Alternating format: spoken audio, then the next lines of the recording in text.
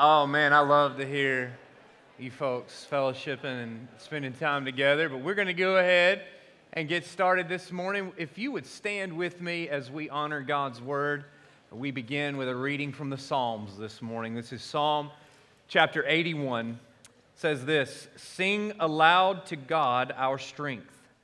Shout for joy to the God of Jacob. Raise a song, sound the tambourine, the sweet lyre with the harp.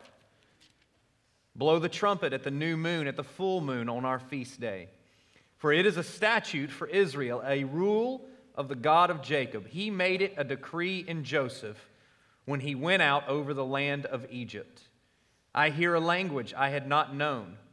I relieved your shoulder of the burden. Your hands were freed from the basket. In distress you called, and I delivered you. I answered you in the secret place of thunder. I tested you at the waters of Meribah. Hear, O my people, while I admonish you. O Israel, if you would but listen to me, there shall be no strange God among you. You shall not bow down to a foreign god. I am the Lord your God who brought you up out of the land of Egypt. Open your mouth wide, and I will fill it. But my people did not listen to my voice. Israel would not submit to me, so I gave them over to their stubborn hearts to follow their own counsels. Oh, that my people would listen to me, that Israel would walk in my ways. I would soon subdue their enemies and turn my hand against their foes. Those who hate the Lord would cringe toward him, and their fate would last forever. But he would feed you with the finest of the wheat, and with honey from the rock I would satisfy you." Let's go to the Lord in prayer. Heavenly Father, we thank you for this day that we set aside each week to remember and to celebrate the resurrection of Jesus. Lord, we thank you that we have been freed from sin and death, and we are no longer slaves. God, I pray that today, though, as many of us, as we walk through life, many of us are like the people of Israel. We've turned to other gods, we've turned to other things in our life, and we have allowed compromise to creep into our life. Lord, you plead with us, you beg with us, and you say, if you will return to me, I'll bless you. But God, as we're going to look at in a little while, sometimes your love has to take a tough kind of form, where you, as your word says here, you allow us to go in our own direction so that hopefully we'll see our greatest need is you. So today as we worship, God, I pray that we would, as the psalmist opened this chapter, that we would shout for joy to the God of our salvation. That we would sing with the musical instruments, that we would lift our voices in praise because you are the God who has rescued us and saved us. And you are the reason we're here today. In Jesus' name we pray. Amen. You be seated for just a moment and check out this video from Annie Armstrong.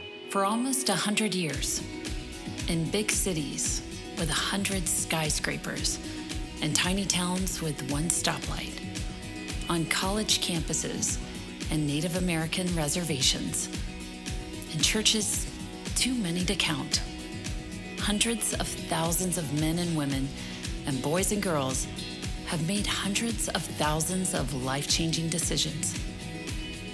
Almost none of them knew her name, and yet she was there.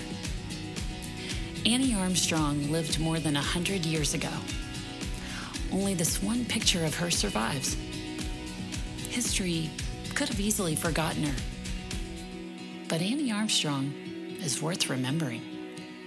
In the late 1800s, when most women had no voice, Annie was one of the first to speak up.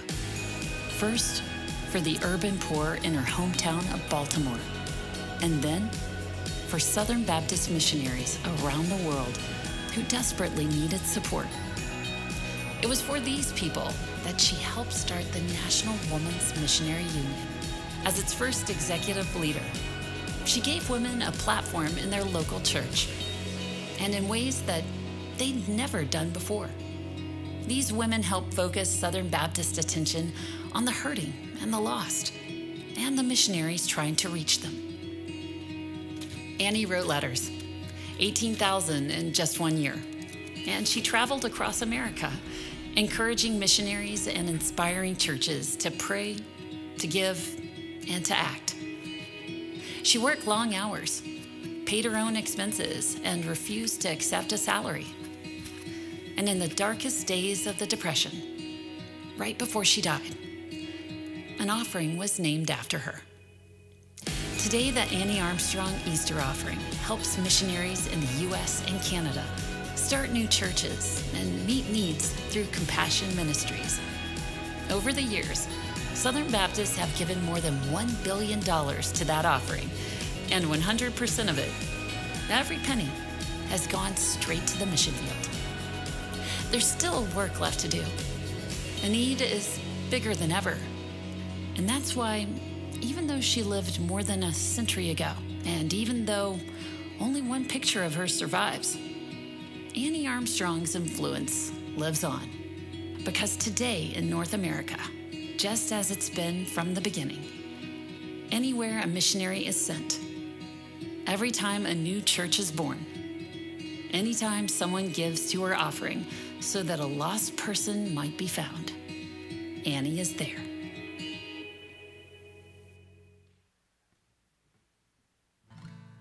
Right. Well, good morning, Taylor Road family. I am Clint Bryan. I'm the student pastor here at Taylor Road, and it is such a pleasure. We just came back last night. A team of us came back from San Diego.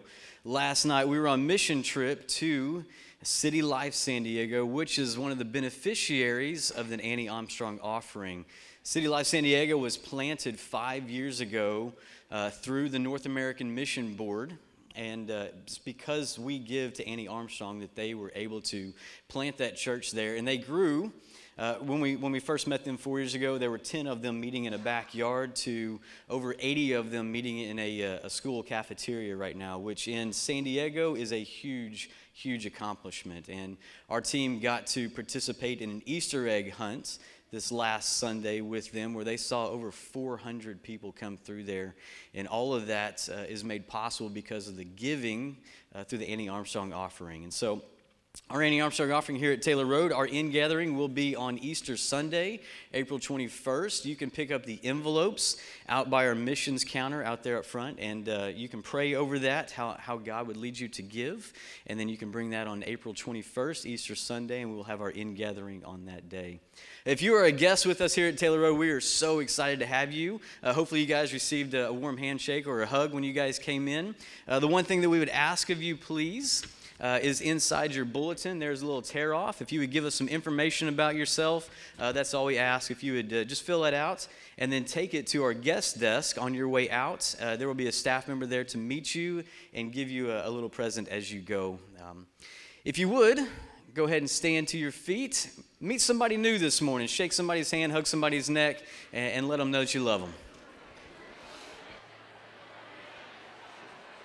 Love you, Abs.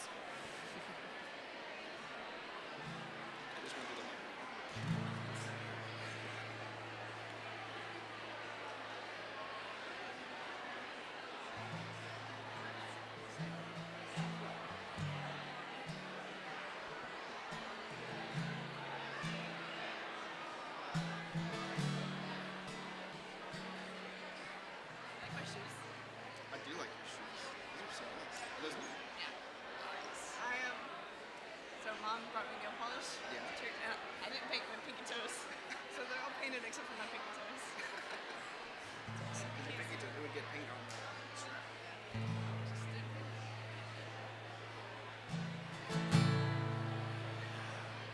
All right, well, good morning. We're going to follow in Seth's footsteps a little bit this week and do a simple worship, which is Noah and Abby up here. So I invite y'all to remain standing and sing these songs with us.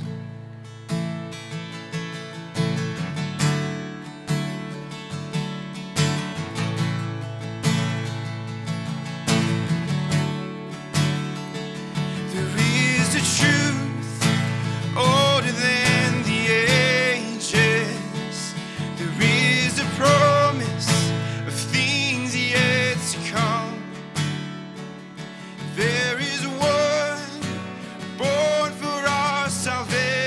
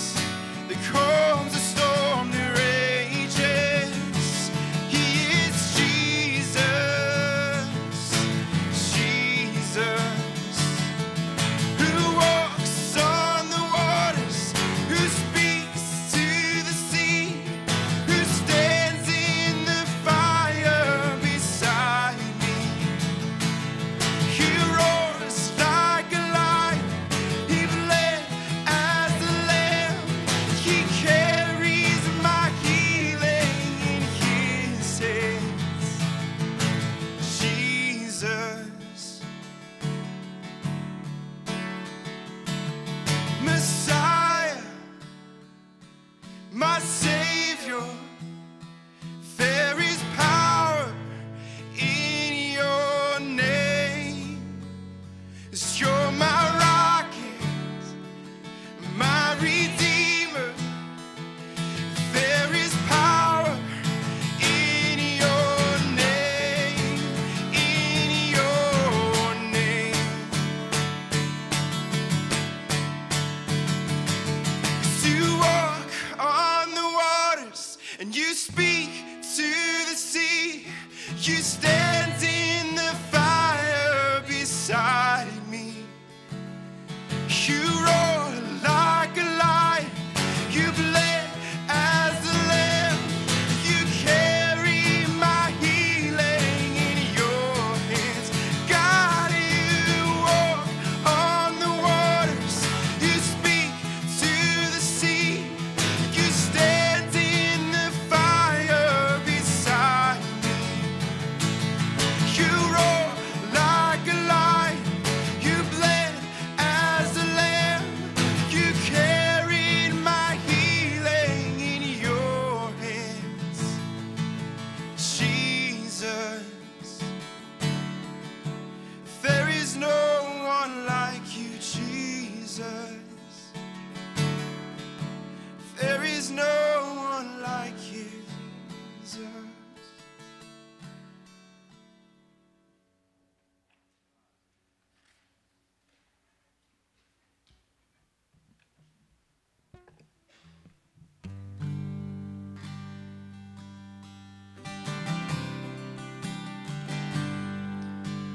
Tis so sweet to trust in Jesus, just to take him at his word, just to rest upon his promise, just to know the saith the Lord. Jesus, Jesus, how I trust him, how I proved him more and more. Jesus, Jesus, precious Jesus, oh, for grace to trust him more.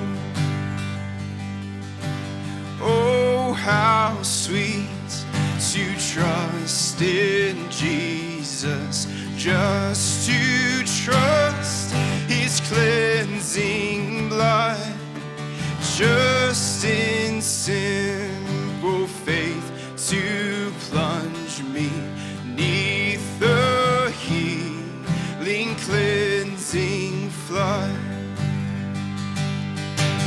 Jesus, Jesus, how I trust him, how I proved him more and more. Jesus, Jesus, precious Jesus, oh, for grace to trust him more. Yes, 'tis sweet to trust in Jesus, just from sin and self to cease, just from Jesus simply taking life and rest and joy and peace. Jesus, Jesus, how I trust him, how I proved him more and more. Jesus, Jesus, precious Jesus, oh, for grace to trust him more.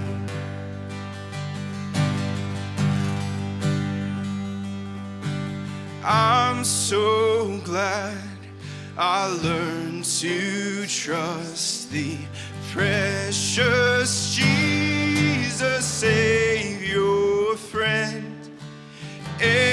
I know that thou art with me, wilt be with me to the end.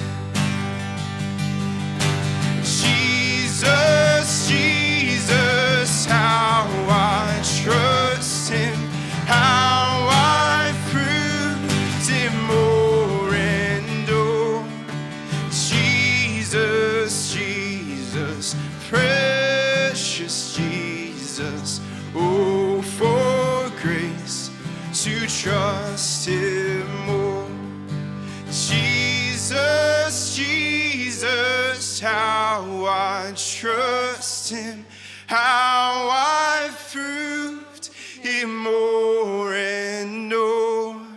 Jesus, Jesus, precious Jesus, oh, for grace to trust him.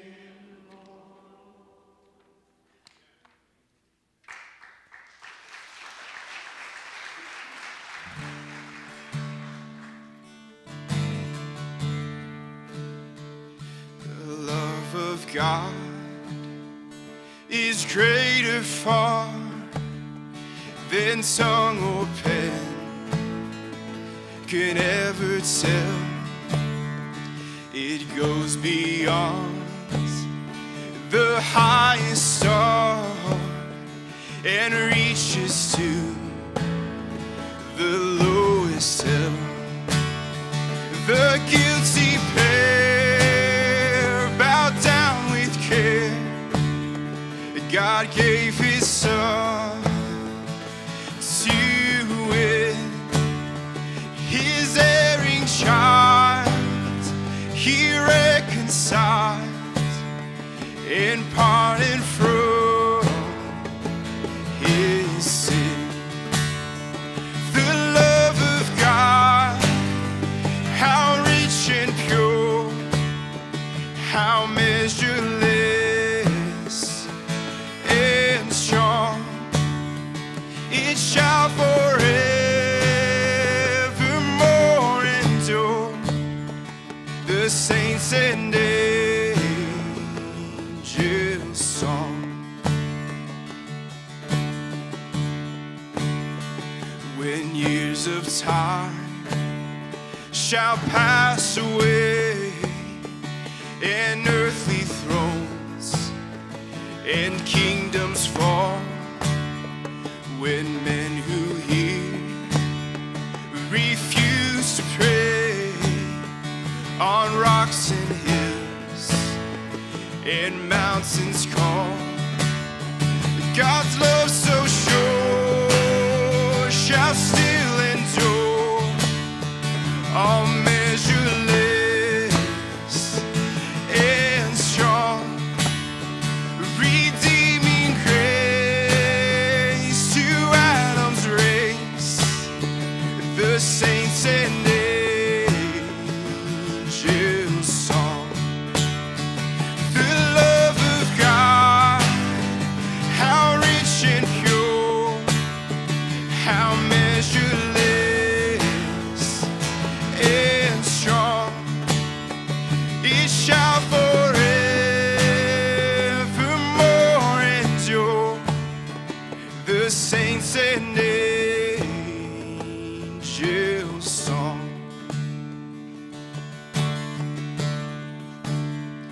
Could we think the oceans fell, and were the skies of parchment made, were every stalk on earth a quill, and every man a scribe by trade, to write the love of God above, would drain the ocean dry, nor could this scroll contain the whole, though stretched from sky to sky. The love of God,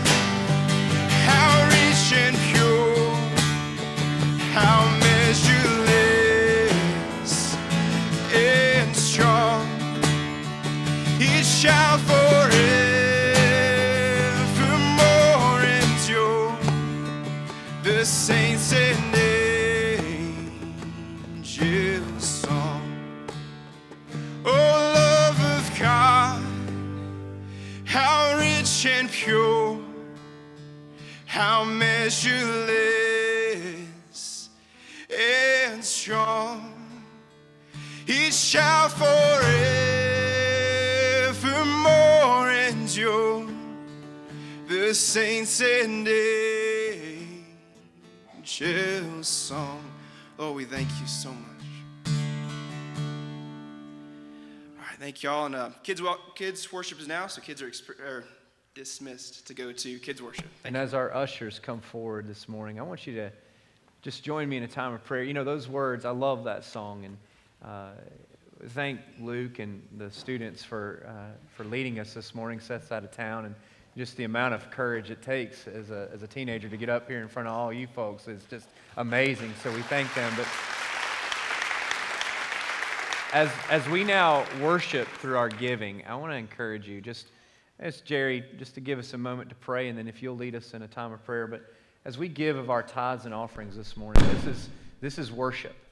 And I love that song because, you know, it says that if the ocean's waters were ink and you could write of the love of God, we would drain the ocean. And that's so wonderful for us. But you know what? There's so many people that have never heard the good news of Jesus. And I want you to understand that each week as we give, we don't just give to keep lights on in this building or to make us comfortable. We give, a portion of every offering goes to the North American Mission Board, goes to the International Mission Board, goes to send people here from Taylor Road on mission trips to help support local ministries in our schools and in our city. And so we give so that people can go and that the world can hear. And so right there this morning, if you have an offering to give, just in just a moment, if you just bow your heads with me as we pray and just dedicate this offering to the Lord and say, God, you can do way more with what I've given. No matter the amount, you can multiply it for your kingdom. So right there where you are, just dedicate this offering to the Lord and dedicate yourself to the Lord. And then after a moment, Jerry Kaiser will pray over our offerings.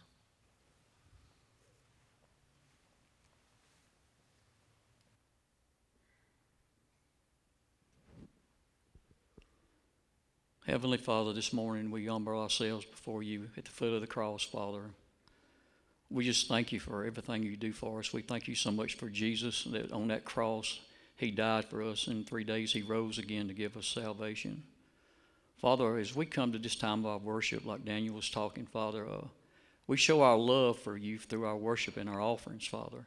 We just ask that we would just give with a cheerful and unselfish heart, Father, that you would just multiply these offerings and send them or spread the gospel of Jesus Christ around the world. Father, we just ask that we would open the eyes of our heart this morning, Lord, as Daniel breaks the bread of life in front of us, Father, and that we would just open our hearts for that blessing he's going to give us, Father, through his word, through the word of Jesus. Now we just ask, Father, that you just be with us, and everything that we do and say would always honor and glorify your name. In Christ's name we pray, amen.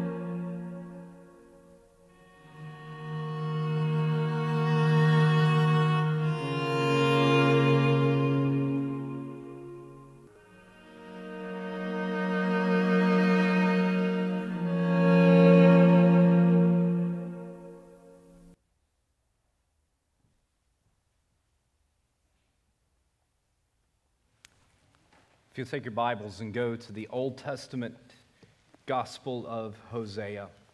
If you are visiting with us this morning, welcome, and you may be going, what on earth is going on here? But we are in a 6-part series right now through the Old Testament Gospel of Hosea and the story that God was telling his people of their infidelity against him, their adultery against him. As they've followed other gods, they've broken covenant relationship with God. And so what we're doing over the next few weeks leading up to Easter is we are looking at 6 aspects of God's love, 6 different aspects of God's love. And there's 3 layers to this story, really. It's the story of Hosea and his wife Gomer. If you were here last week or you're familiar with the story, I don't want to assume that everybody knows the story of Hosea, but Hosea was the Old Testament prophet. God told him, go marry a prostitute. Hosea's jaw probably hit the floor.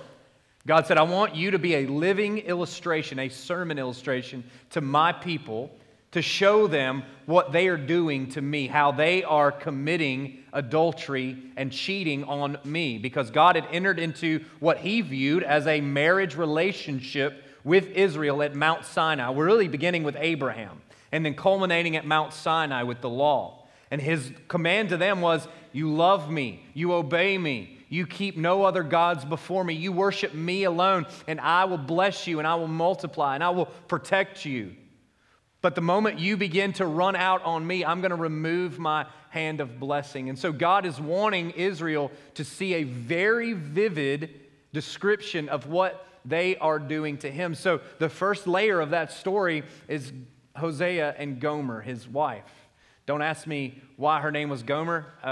Your guess is as good as mine. But then the next layer is God's relationship with Israel, but ultimately what we see is God's relationship with us. God's relationship with us. And so as we unpack this book of Hosea, we're going to see, again, 6 different aspects of God's love. And I kind of view it as a diamond. You know, you kind of hold it up to the light and you see the different angles, the different cuts, and it's all beautiful from every angle in every direction. And so to kind of view God's love as a diamond that we're going to hold up, and we're going to look at different angles and different cuts. And if you were with us last week, you saw that we looked at the covenant love of God, that God's love is unchanging, that God's love is unfailing, that he is faithful to his covenant promises even when we are faithless. That God is faithful even when we are faithless. And this morning, we're going to talk about an aspect of God's love that maybe makes us uncomfortable, that honestly, when we're going through it as a child of God, we don't really like it because it's not enjoyable. This is not really fun, but it is love. It's God's love. And it's another aspect, another angle of God's love, and it's his tough love. And so this morning, if you're saved, if you're a child of God this morning, my goal, my end goal, what I've been praying towards is that we leave this place just really in awe of God's love and loving God's tough love, even though we may not like it in the moment. And there may be someone here this morning as a child of God, God is wrestling with you. Maybe there's some sin in your life that you've allowed to go unconfessed, unrepented of. And I hope by the end of this message today that you see that the last scene of that video was the wedding ring. I'm going to just go ahead and give you the ending right here. The wedding ring never gets put up with God. The wedding ring never gets put away with God. And even though his tough love is not very fun in our lives, God never stops loving his children, never stops pursuing his children. And so this morning, as we get into Hosea chapter 2, I want you, if you're taking notes, I want you to write this down because this is really the overarching truth of what we see in Hosea chapter 2. And it's this, very simple. God's love goes the distance. God's love will go the distance. His love for you will never stop. In fact, God's love has gone the ultimate distance by sending his son to the cross. God's love goes the distance, and it doesn't just stop the moment you get saved. When we are saved and we are children of God, even when we run from him, his love goes the distance. And so here in Hosea chapter 2, we're going to kind of break this down. So let's look in Hosea chapter 2, beginning in verse 1. We're going to read the first few verses, and we'll stop and talk about it for a few minutes. But listen to what the word of God says through Hosea. Say to your brothers, you are my people, and to your sisters, you have received mercy.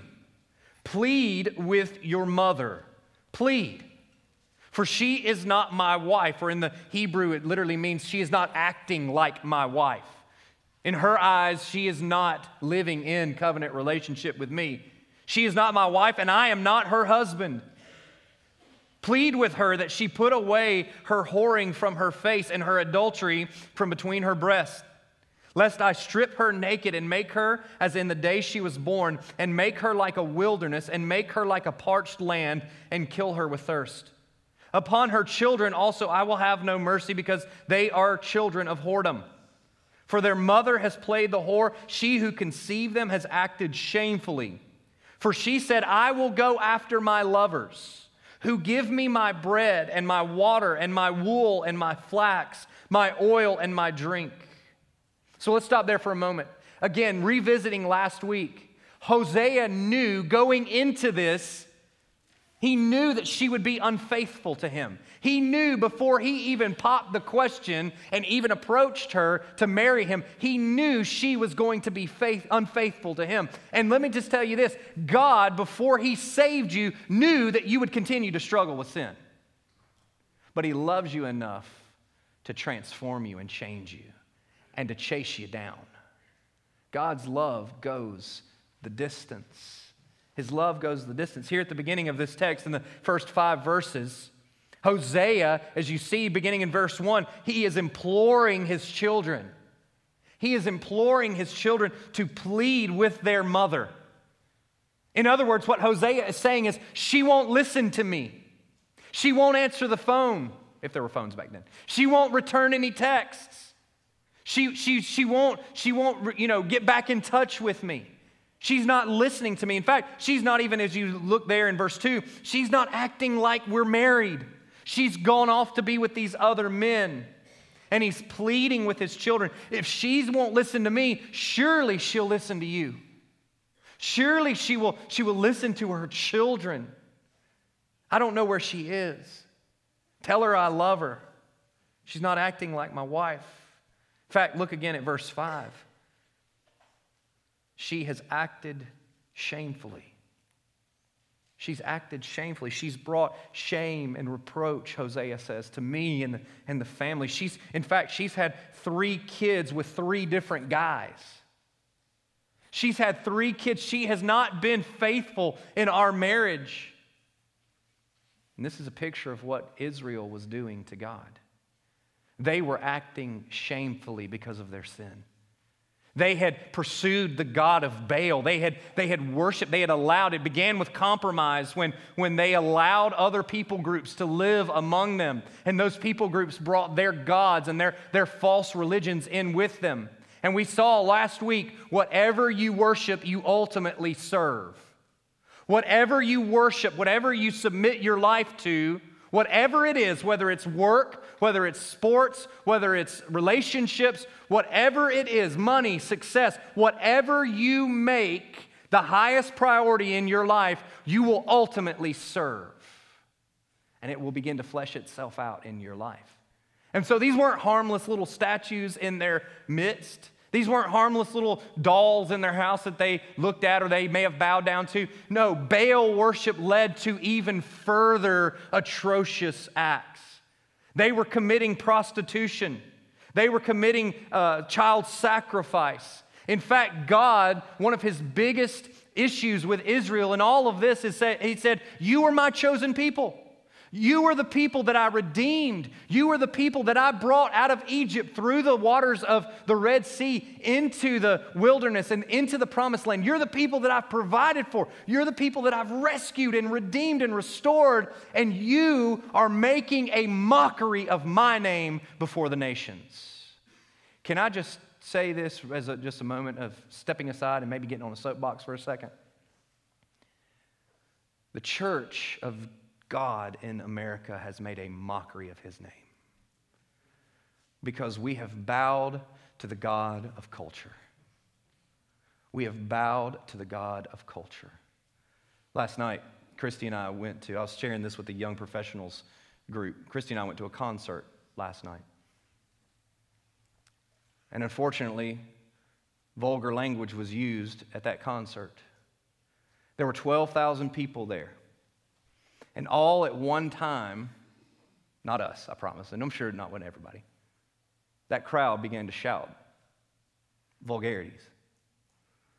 And I sat up at the top of the BJCC in Birmingham. And I thought to myself, you know, I doubt that Christy and I are the only Christ followers in this place. But how sad is it that people all over this arena are being swept away with the current of culture? Maybe not even thinking twice about what they're saying. Just yelling it because everybody around them is yelling it and they're caught up in the moment. And I sat up there at the very top of that arena because I got the cheap seats. We were sitting up at the very top. And I thought, this is such a picture of American Christianity. This is such a picture of American Christianity, that we come in here all prettied up on Sunday morning, but Monday through Saturday, we go out and you can't tell the church from the rest of the world. We look like the world. We sound like the world. We talk like the world. We dress like the world. We do all of these things, and God says, you are making a mockery of my name before the nations. God saved Israel for His glory. And all through the Old Testament, God says, I saved you to point other people to me. I saved you. So listen to me. God has saved you. He sent His Son to shed His blood on a cross for you and me, not just so that you and I can walk down an aisle, sign a card, get wet in a baptistry, and go to heaven when we die, but so that we can be the representatives of His glory on this earth. So that when the world looks at us, they see Jesus. Listen, we're not going to be perfect, but they see a people who have been redeemed and transformed. In fact, this was what God said to Israel in the book of Isaiah in verse 5 of chapter 52.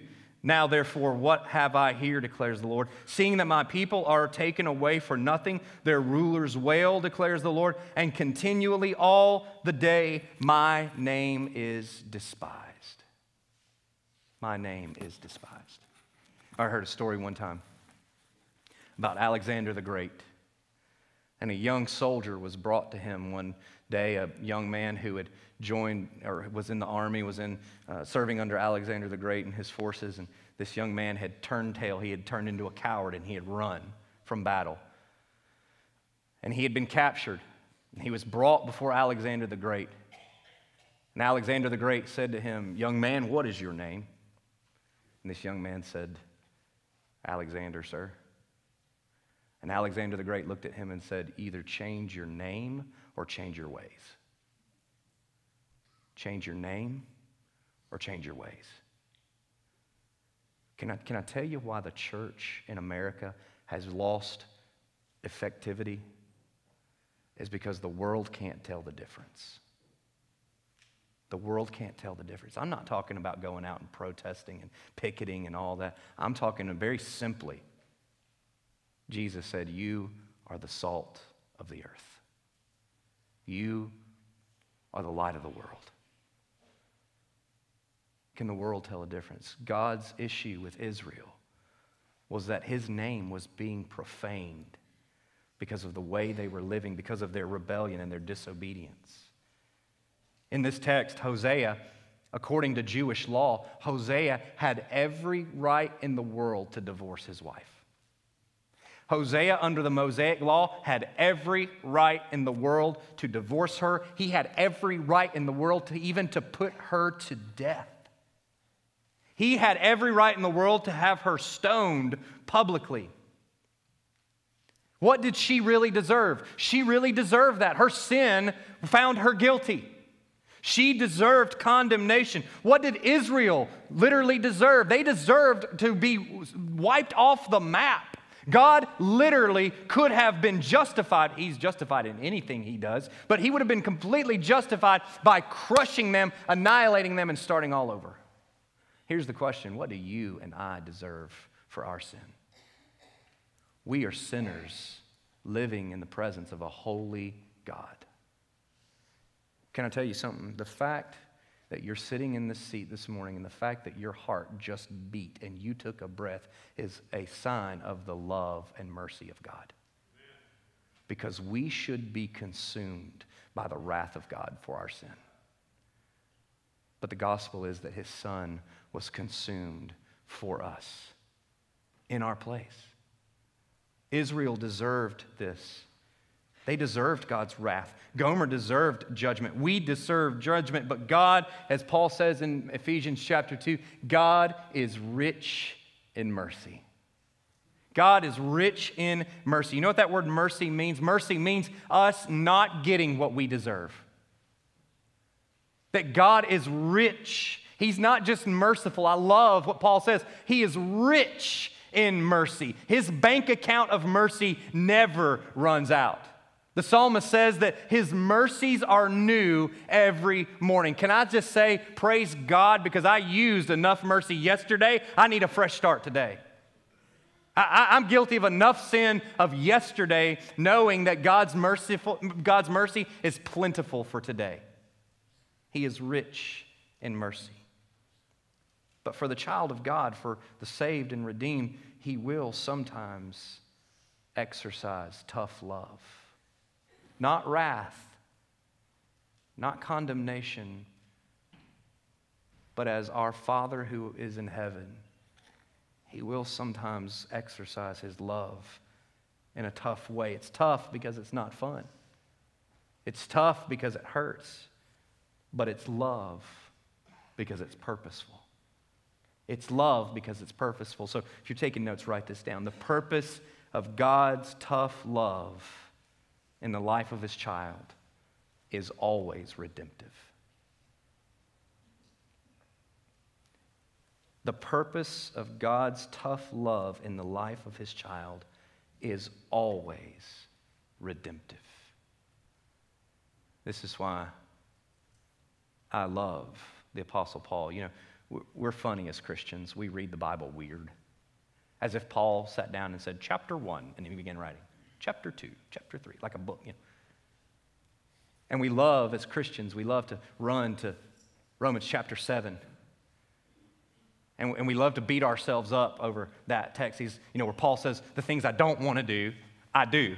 And the things that I know I should do, I don't do. And there's this battle inside me and it's waging. And he says, I'm just this wretched sinner because I know that I should be obedient to God, but then I find myself not being obedient to God. And then I know that I shouldn't do these things, but I wind up doing them. And Paul's just beating himself up and beating himself up. And many of us say, I identify with that. That's me, that's me, that's me. How many of you have ever read that passage and go, nailed it right here?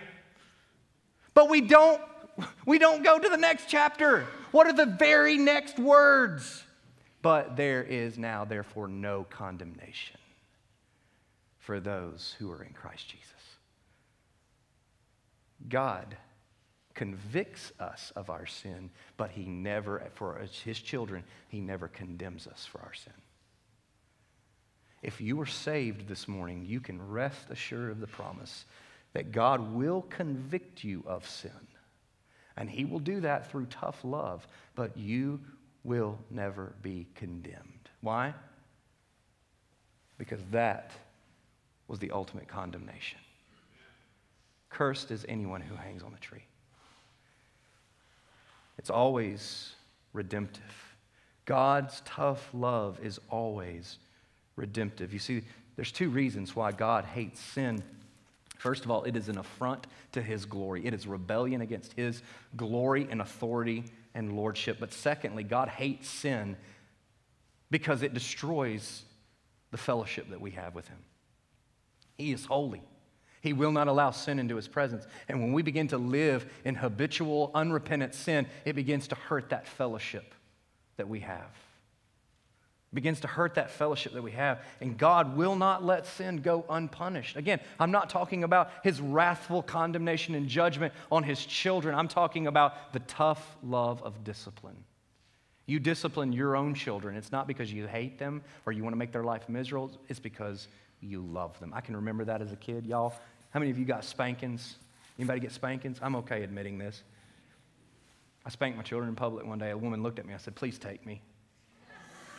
Call them. Anywhere is more peaceful than where we are right now. I can remember my daddy, though, saying, I'm doing this because I love you. And I remember going, you are crazy. You're spanking me because you love me? I get it now. I get it now. Because why?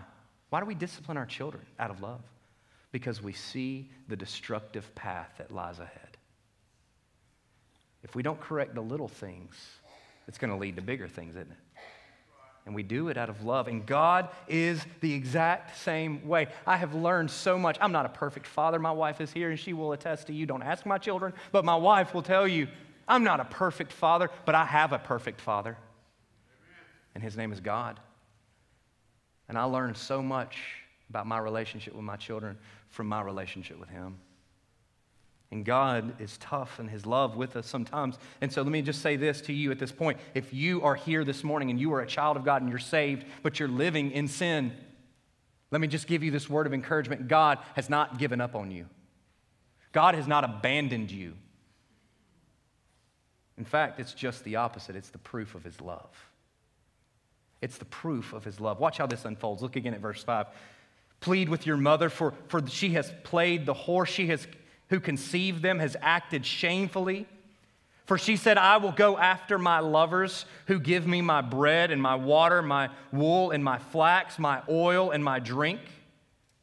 But look what he says. Look what he says. I will hedge up her way with thorns. We're going to talk about that in a second. I will hedge up her way with thorns, and I will build a wall against her so that she cannot find her paths. She shall pursue her lovers, but not overtake them, and she shall seek them, but she will not find them. Then she will say, I will go and return to my first husband, for it was better for me then than now. And she did not know that it was I who gave her the grain and the wine and the oil, and who lavished on her silver and gold, which they used for Baal. Therefore, I will take back my grain in its time and my wine in its season, and I will take away my wool and my flax, which were to cover her nakedness. Now I will go and uncover her lewdness in the sight of her lovers, and no one will rescue her out of my hand. And I will put an end to her mirth and her feasts and her new moons and her Sabbaths and all her appointed feasts, and I will lay waste to her vines and her fig trees, of which she said, these are my wages which my lovers have given me. I will make them a forest, and the beasts of the field shall devour them. And I will punish her for the days of the Baals when she burned offerings to them and adorned herself with her ring and jewelry and went after her lovers and forgot me, declares the Lord. This is no longer Hosea talking. This is Yahweh speaking. Speaking to his people, Israel. I want you to look in this passage at how God deals with sin. How his tough love deals with sin. First of all, he deals with it, I think, passively. I think there's a passiveness to the tough love of God. What do I mean by that? Look at verse 5, the second part of that. She says, I'm going to go after my lovers. Forget you, Hosea. Forget your rules. Forget your relationship. I'm going to go after my lovers, and they're the ones who give me bread and water and wool and flax and oil and drink. Let me just say this. Sin is always enjoyable in the moment. I guarantee you, whatever fruit that was Adam and Eve ate in the Garden of Eden, it wasn't crawling with worms and rotting. It was probably the most delicious looking, I think it was a papaya you've ever had in your life. No theological reason, it's just fun to say. But it's the most beautiful fruit. In fact, what does the Bible say about Satan? He disguises himself as what? An angel of what? Light. Sin is always enjoyable in the moment. The pleasures of sin, though, have a very short lifespan. In the book of Hebrews, the writer calls the pleasures of sin fleeting. My dad used to tell me 5 minutes of pleasure can cause a lifetime of pain.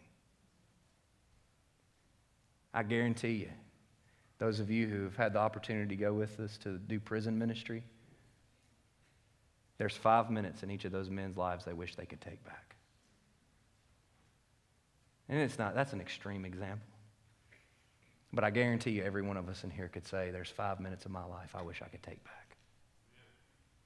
5 minutes of pleasure will lead to a lifetime of pain. And I think as Christians, we're tempted to believe that God's discipline in our lives sometimes looks like, our car breaking down or our refrigerator tearing up. No. I think it's worse than that. I think it's worse than that. I think that the worst kind of discipline God can show us is to let us have what we think we want. She says right here in verse 5, I'm going to go after my other lovers. I'm going to get the food they give me. They lavish all these things on me. Notice what Hosea doesn't do. Hosea doesn't rush in and go, no, you're not. I won't let you go. What does he do? Go ahead. Go ahead. The discipline of God, the tough love of God, I think many times takes the form of God allowing us to have what we think we want. Verse 5, she says, they provide all these things. Can you imagine how hard it must have been for Hosea to watch his wife walk out the door, knowing what she was going to do? How hard must it be? How tough must it be on our Father to watch us chase the fleeting pleasures of sin in our own life, knowing the destruction it's causing in our own lives and to our relationship with Him? In fact, this is the verse we read earlier in Psalm 81. God says, so I gave them over to their stubborn hearts. I gave them over to follow their own counsels. So I think sometimes God's tough love is shown passively. He says, okay, have your own way. Have your own way. We've talked about this before. But if we confess our sins, what does the Bible say? He is faithful and just to forgive us of our sin and to cleanse us. But you know what? He doesn't always take away the consequences of our sin. He doesn't always take away the consequences, the earthly consequences of our sin. He does it passively, but I think the tough love of God is also shown in an active way. In an active way. Look at your text again there in verse 6. I will hedge up her way with thorns. I will build a wall against her so that she cannot find her paths. I think what we see here in Hosea's relationship with Gomer is what we can call the principle of the thorns. The principle of the thorns. Sometimes, as we saw in the video earlier, sometimes you've got to cut off the resources. Sometimes you've got to cut up the credit cards, cut off the phone, cut the support. Look, Hosea says right here, she will come back to me. In verse 7, I will go and return to my first husband because I realized it was him. It was he who provided everything that I needed, everything that I desired. And sometimes God will put a hedge of thorns around you in a loving way, and it may hurt in the moment to allow you to hit rock bottom so that you see Jesus is all my heart desires. He is all I need. I've been chasing the fleeting pleasures of sin, finding momentary happiness in other things, but Jesus alone can bring joy. You see, I believe that it's without getting into a false gospel, but I do believe the Bible does teach that God will remove his hand of blessing if we are living in unrepentant, unconfessed sin. You see, Israel was crediting Baal with all of their all their blessings. They were saying, Baal's the one who gives us these things. Baal's the one who provides for these things. And God said here in the text, I will allow their vineyards to shrivel. I will remove my hand of blessing.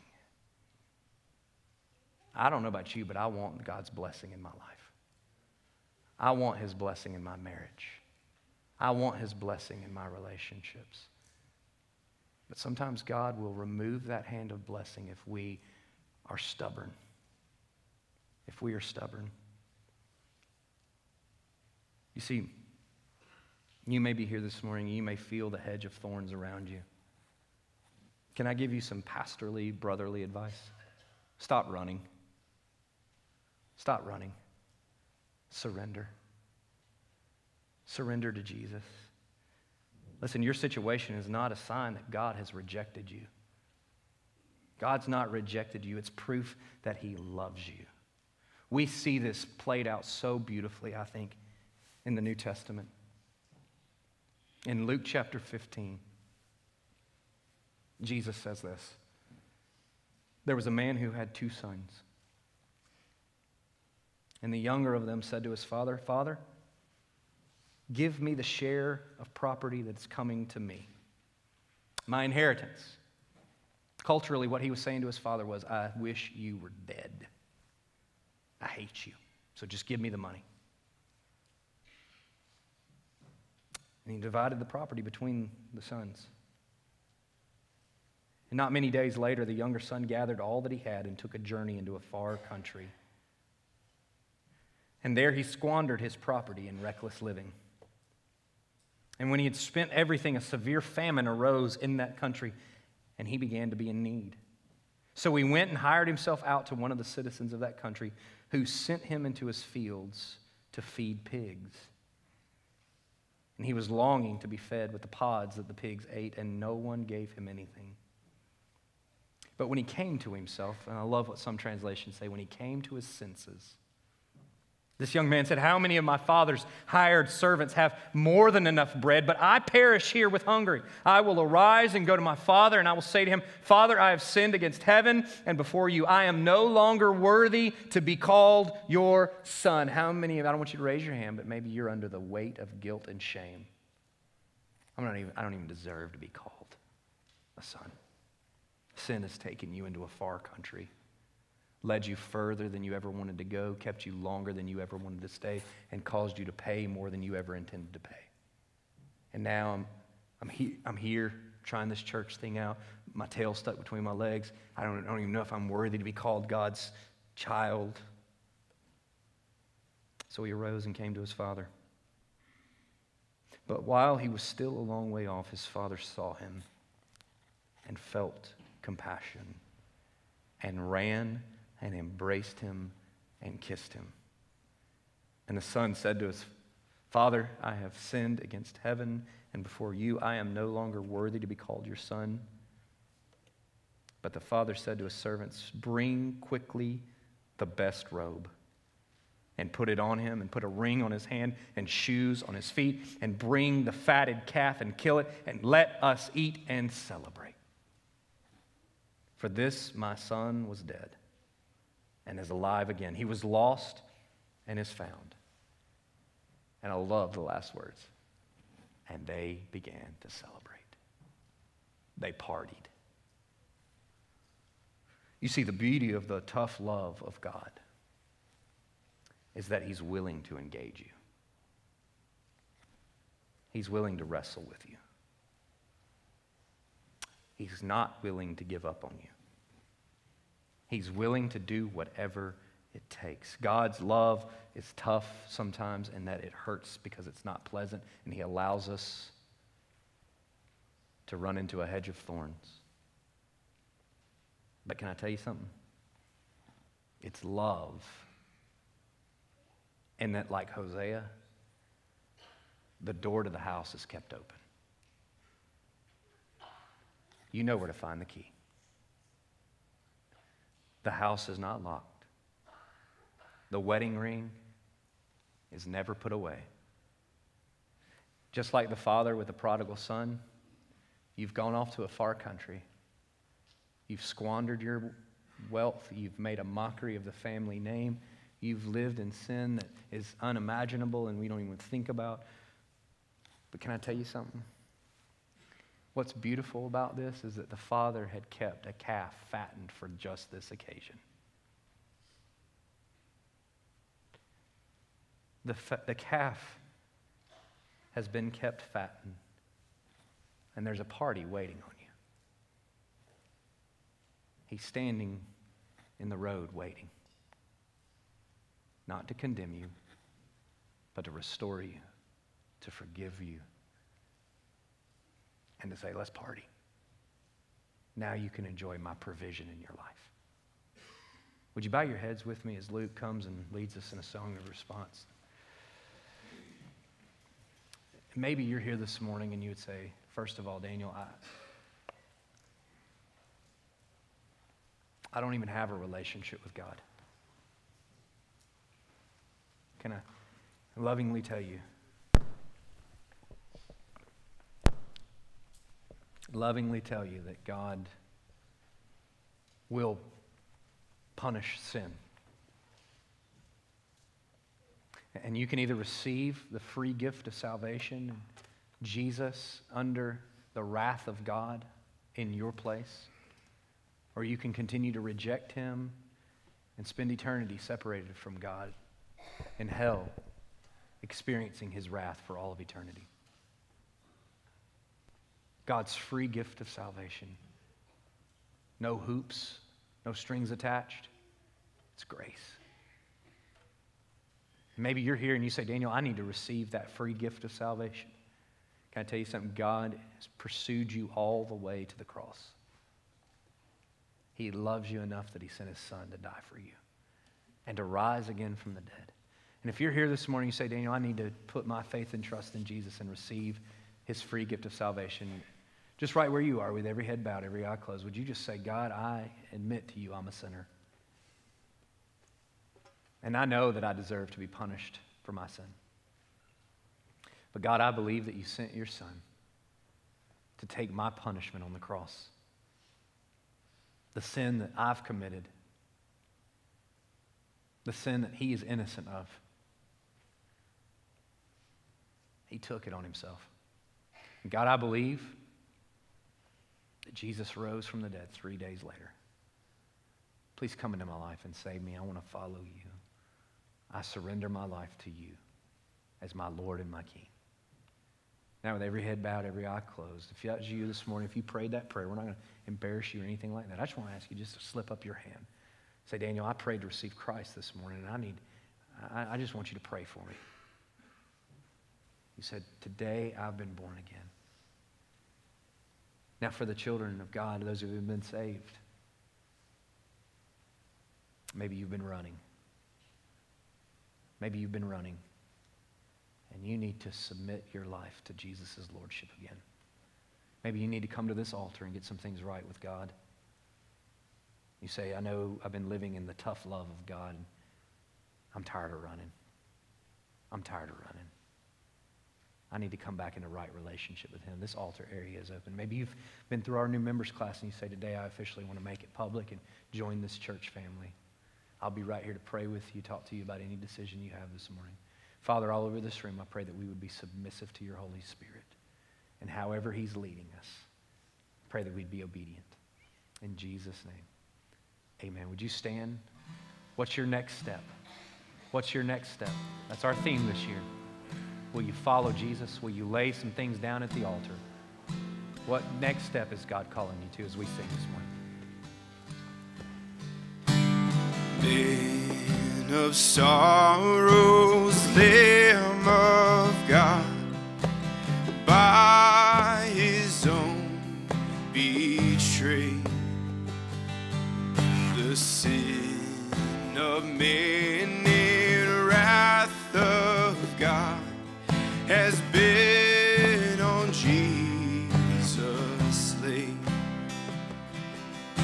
Silence as he stood accused, beaten, mocked, and scorned, and bowing to the Father's will, he took the crown of thorns. And oh, that rugged cross, my salvation, where your love poured out over me. Now my soul cries out, hallelujah, praise and honor unto thee.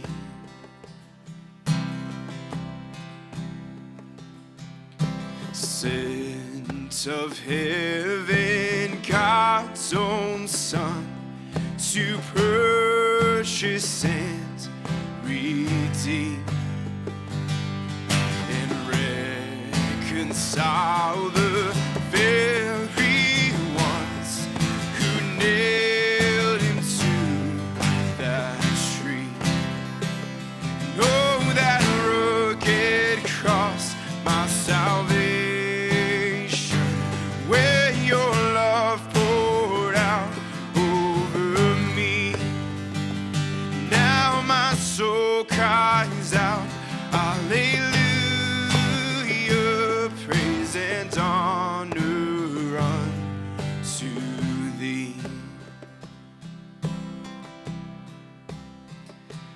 Now my debt is paid, it is paid in full by the precious blood that my Jesus spilled.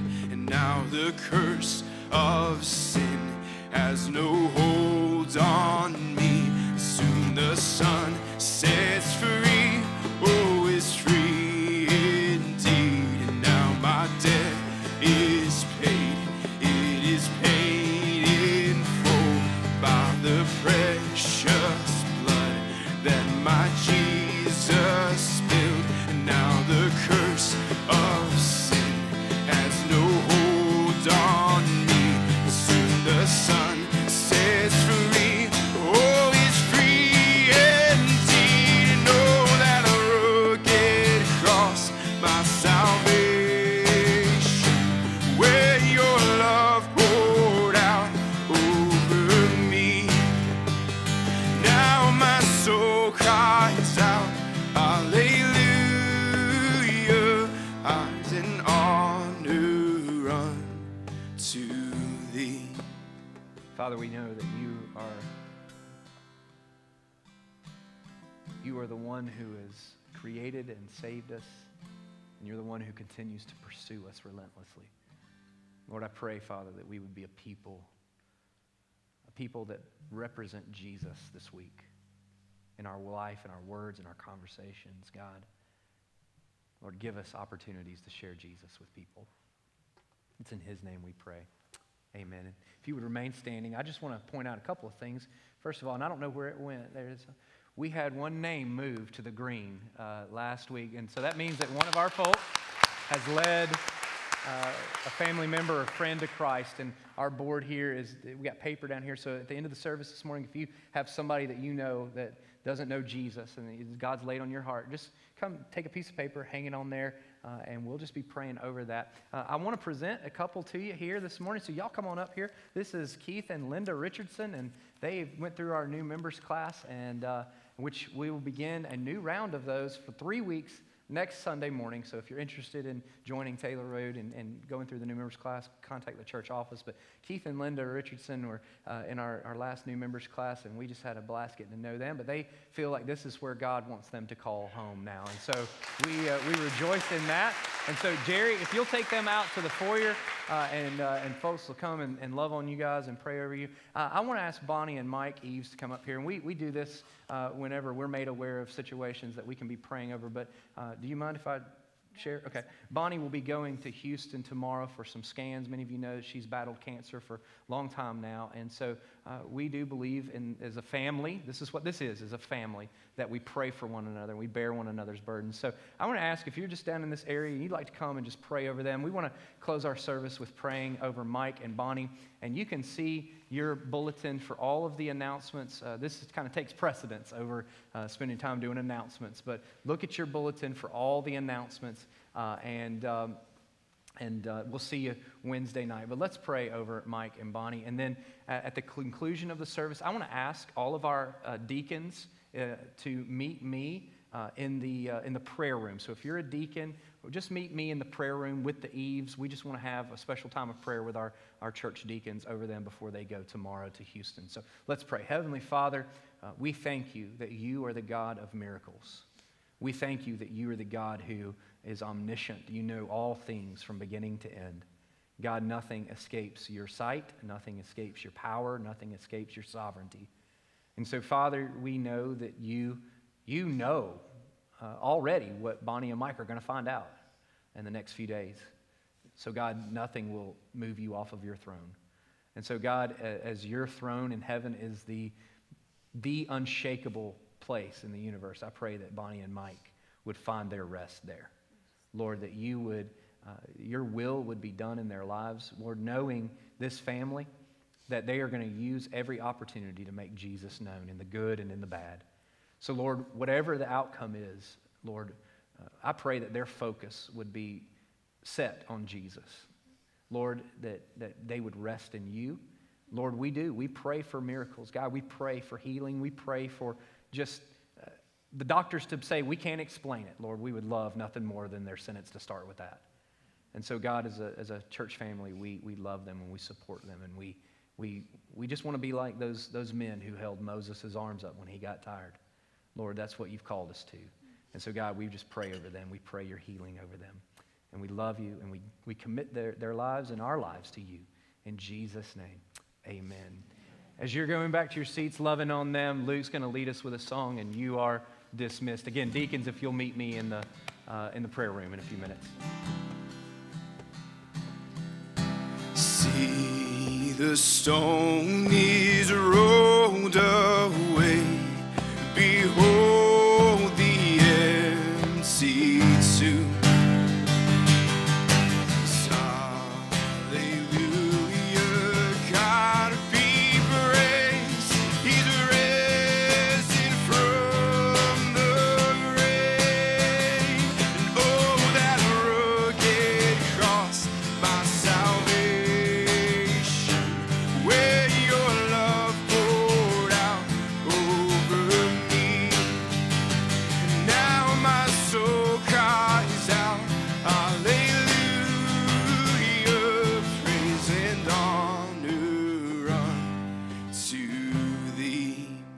Dismissed. Thank you.